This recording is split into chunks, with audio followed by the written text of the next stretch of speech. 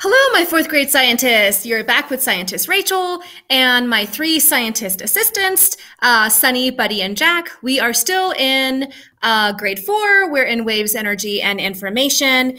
And today we're going to be in Chapter 3, Lesson 7. We are doing activities 1 through 4. You are definitely going to need something to write with and something to write on. And if you have any of the information that you used in Chapter 3, Lesson 6, I would run and grab that quickly because you're for sure going to need that today. Okay, so in our last lesson, we wrote about how signature whistles help dolphins communicate and how a dolphin calf knows which call is his mom's call versus like an auntie's call or maybe his grandma's call or another mother's call in the pod. He knows exactly which whistle is his mom's. So scientists use models to show their ideas about how something works or why something happens. So in the very beginning of this unit, you had a sound diagram, and you had to figure out how sound travels between a mother dolphin and her calf, her baby, underwater. Scientists revised their models when they found new evidence. We certainly have had a lot of new evidence since Chapter 1, so we need to go ahead and revise our diagrams to add way more information. So quickly stop the video, run and grab that so you can revise your diagram.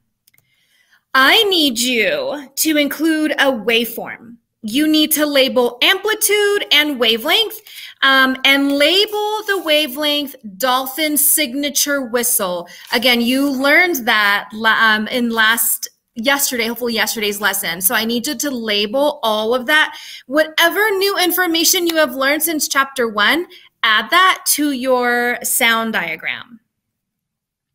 Okay, so again, you can stop the video here, review your diagram, and add any other labels or symbols that help explain how dolphins communicate using sound. We have a brand new message from the park superintendent at Blue Bay National Park. So I'm going to read this to you. It's to marine scientists, that's you, from Maya Martinez, park superintendent, and her request, her subject is request for scientific explanation. I know that you have been hard at work. We have collected some additional data that might be useful to you.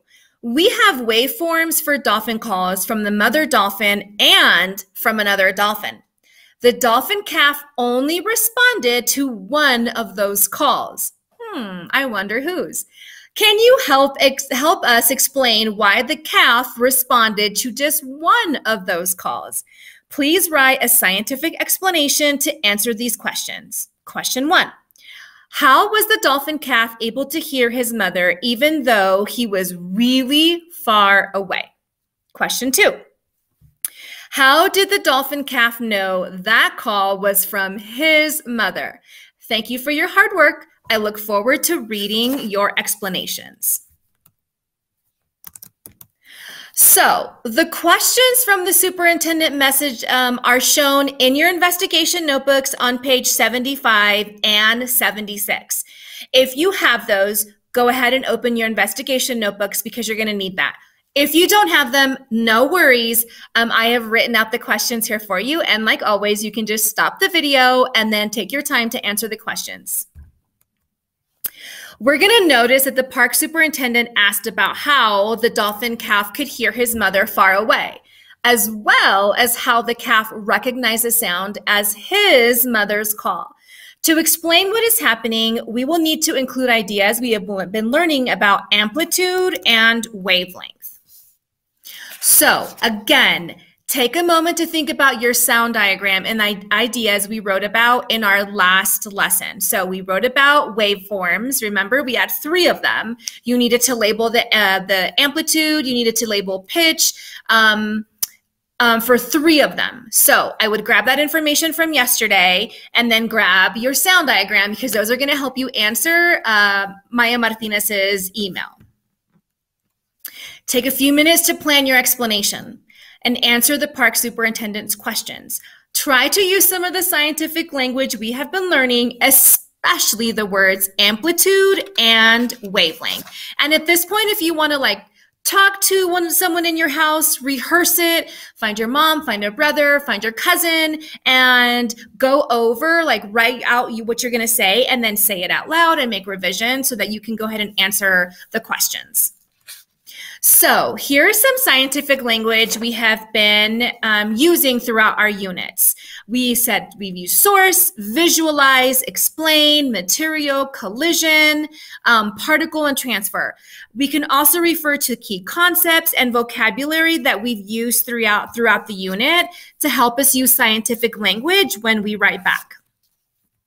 This is a chart that can help you remember how volume and amplitude are related and how pitch and wavelength are related. So on one side, it's describing the sound, is it the volume and then the pitch, and on the other side, it's describing the waveform. So again, at this point in the video, you can stop and use this for your explanation as well.